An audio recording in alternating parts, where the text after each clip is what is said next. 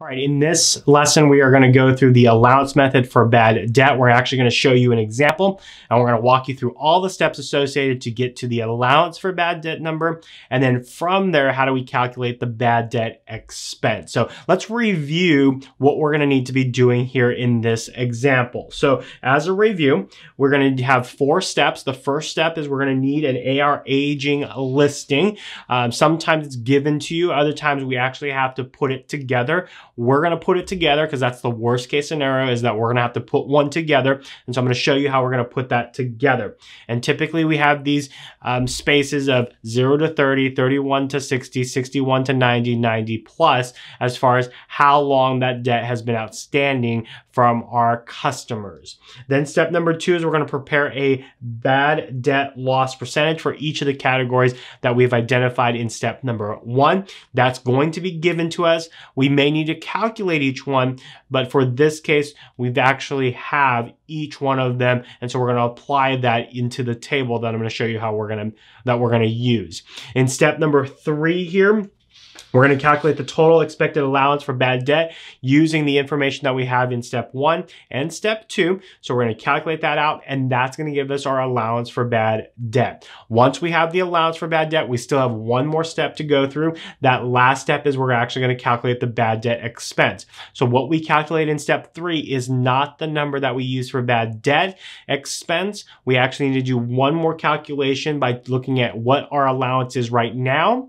What should it be based on step number 3, and then the difference being the bad debt expense, and then the journal entry that happens along with that. So let's take a look at our example prompt here. We've got a lot of information here, but I promise we'll walk through it very slowly. Company A uses the aging approach to estimate bad debt expense. The balance of each accounts receivable is aged based on a 3 time periods as follows. So they use 3 time periods as far as segregating or aging of their accounts receivable. So we have 1 through 30, 31 to 90, and 90 and above. And the amounts are there on your screen. For each age group, the average loss rate on the amount of accounts receivable due to uncollectability is estimated to be 6%, 12%, and 20%. So our 1 through 30 days is going to be at 6%. Our 31 to 90 is 12%. And then our 90 and above is 20%. At December 31st, which is the end of the current year, the allowance for doubtful account balance was a $700 credit. We're going to need that to calculate step number 4, okay? Before the end of the year adjusting entry is made. Prepare the schedule to estimate an appropriate year-end balance for the allowance for doubtful accounts. What amount of bad debt expense should be recorded on December 31st? So that is the prompt.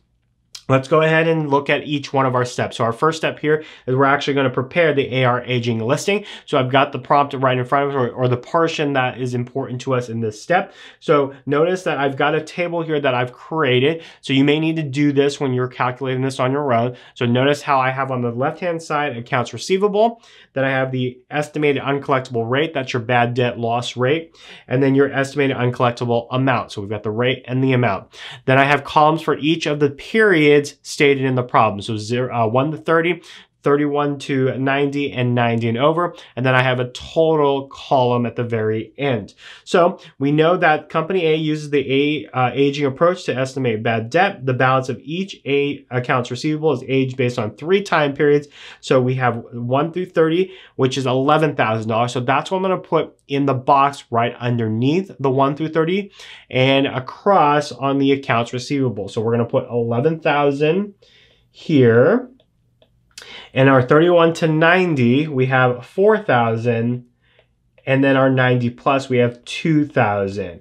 Now, if I total it all up, I get $17,000. So that's that first step in calculating bad debt expense. So we're going to organize it as much as we can so that we can go on to the next step here, which is actually applying the percentages. So in step number 2, we're going to apply the percentage to the percentage row and to the aging brackets here. So we know that on the 1 through 30, we're going to be using 6%. So I'm going to put it in decimal form, 0.06. In the 31 to 90, we've got 12%, so 0.12. And then over 90, we have 20%, 0.20. owe. Nothing goes in this box because it doesn't actually matter. We don't add across because then you would get 38%, which doesn't mean anything at all in this problem. So don't put anything in there. Don't confuse yourself, okay? So that's what step number 2 would look like. So moving on to step number 3 is we're going to use step number 1 and 2 to calculate the allowance for doubtful accounts. So in step number 3, we've got 11,000 times 6%. If we do that math, we get 660 bucks. If we do 4,000 times 12%, we get $480. And then 2,000 times 20% is $400. If we add all three numbers together, we expect that $1,540 of the $17,000 will not be paid to us. We don't know what customers. All we know is based on previous experiences, we don't think we're going to collect $1,540 from our customers on the $17,000 of debt that is owed to us. Now, a couple of things before we go on to step number 4 here is notice that as the time period goes longer, the bad debt rate goes up, right? Because what's the chances that someone over 90 days is going to pay us? Well, it's probably very small that they're going to pay us versus someone who's just 0 to 1 through 30, because 1 through 30 here is probably still current. What do I mean by current? It's not due yet, because if we provided them a net 30, they have 30 days to pay us. Well, if that is 1 through 30, they're still not at their due date. So we would expect that most of these, if not all of them, would pay us. That's why we use 6% instead of 20%. So as we take the aging further out, we would expect a higher percentage. So think about that when you're working through a problem like this. If your percentages are not like this, where it starts very low and goes high, then you need to question, did you put it in the right order? Or if that's truly what the percentages are going to be, which they're usually not. They're usually smallest to largest. So again, understanding that, otherwise your calculation is going to be off. All right, step number 4 here is we're going to compare this number to what was in our allowance for doubtful accounts. So we need to true up our allowance for doubtful accounts to 1,540. So step number 4, we know that at December 31st, which is the end of the current year, the allowance for doubtful account balance was $700 credit before the end of the period adjustment. So we know that we've got an estimated allowance of 1,540, and we know that our allowance for doubtful accounts, or allowance for bad debt, was a credit of $700. So that's our ending balance of last year, which is our beginning balance this year. So that's what we have there. Now we know that this account needs to be at a 1,540 credit. Why is it credit? Well, remember that the allowance for bad debt, normal balance is a credit balance because it's a contra asset. So it works like an asset, but it's opposite. So an asset's normal balance is usually a debit. So if it's opposite from an asset, then the normal balance would be a credit. So the estimated allowance for bad debt would be a credit of 1,540. The question is how do we get to 1,540? Well, the only way to get to 1,540 is to do what?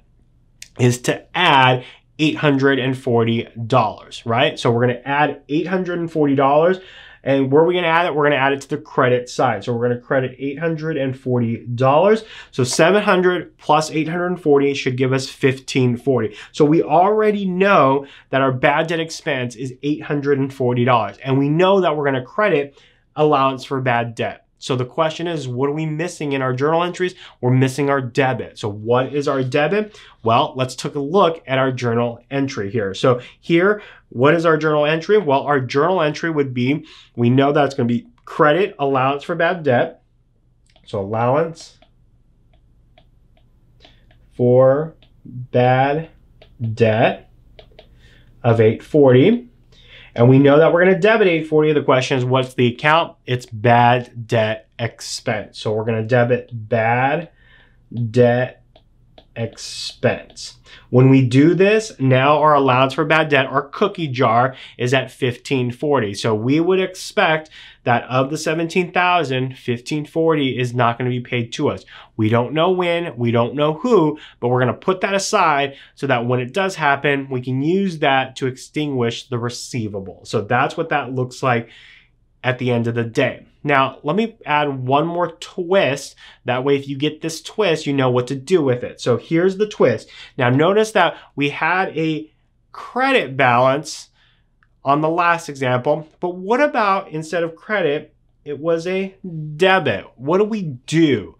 Well, what we need to do from just an understanding is we're now in the hole, looks like $700. So we need to climb out of that hole and then get to 1540. So again, if I kind of work this problem a little bit, you'll notice that we need to get to 1540 credit because nothing changes there. So 1540 credit, the only way to get to 1540 credit is that we have to get to 0. So we have to go 700, negative 700 to 0.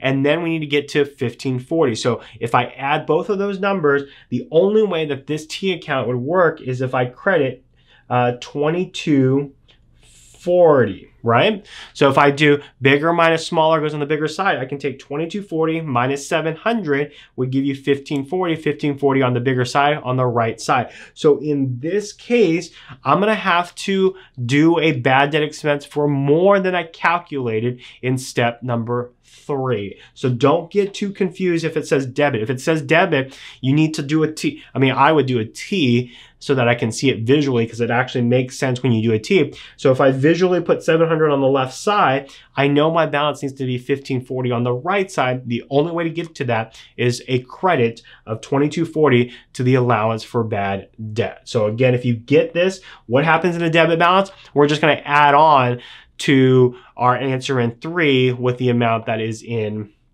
our T account on the debit side. Is this a problem? Sure, it's a little bit of a problem, but hopefully this year we've changed the bad debt rate to make it even better so that we can pinpoint it. And sometimes things happen.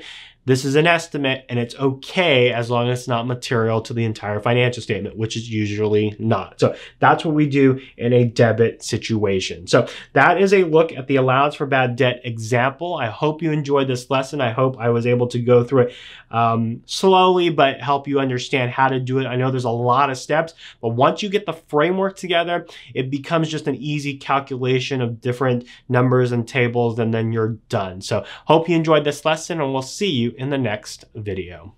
Hey guys, if you like this video, make sure you press the like button below. And if you're looking for worksheets that go along with all of these lessons, head over to my website at patrickleemsa.com or clicking the link in the far right. And I've got your next lesson right over here. So just click that link and it'll take you to that video. So until then, we'll see you in the next lesson.